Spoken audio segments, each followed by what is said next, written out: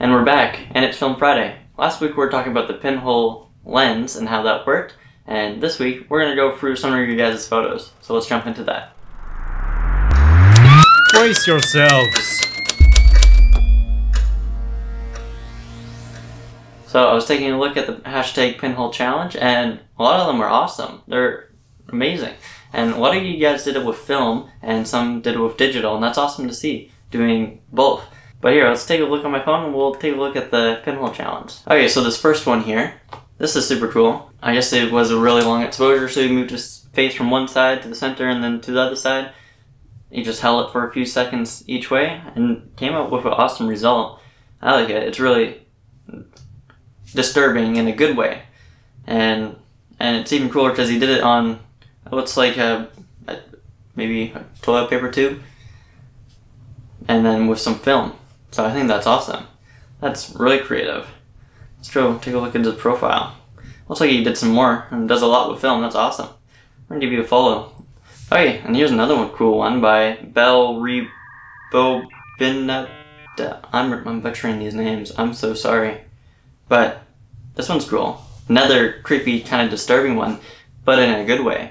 And looks like it could be like a hallway going into a dark room, maybe with like a single window, so it's not completely dark. I think it's really cool. Give you a follow. It's awesome. Looks like it was also done with film, so it's even better.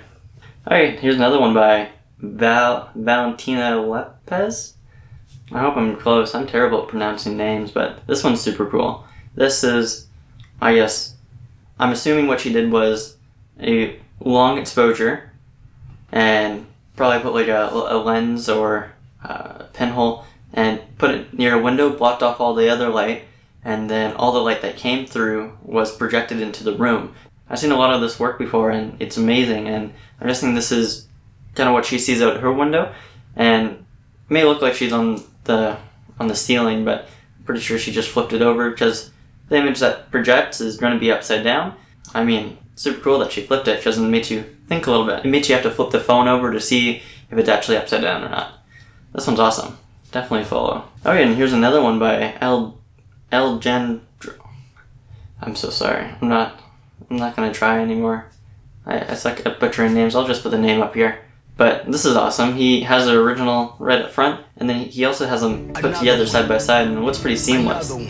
This is awesome. Oh, I'm already following. He does a lot, apparently.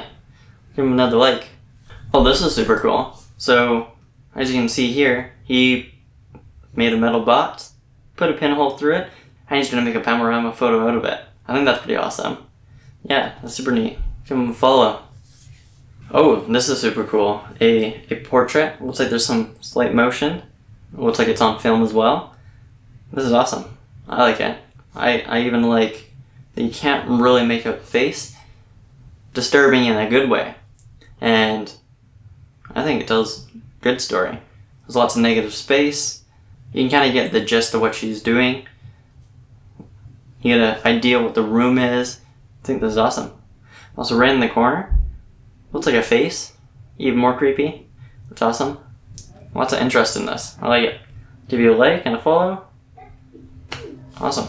This is cool. This is upping the game a little bit more. So here we have John. He's got a portrait of himself using window light. Super cool, super dark. Looks like he was shot on film too.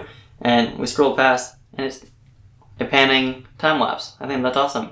Using film and a pinhole lens. Super cool. Give him a like. Give him a follow. Awesome work. Well, you guys did a lot of good work. I couldn't go through all of them, of course. I only have so much time. But I also chose the ones that were really popping out to me, and people who did stuff that upped the ante a bit more, like the time-lapse panning pinhole photos on film. I think that's awesome. But let me know down below what one's your favorite, and if you haven't already, check out my video up here about the pinhole challenge that I did myself. And don't forget to subscribe, and have a good one.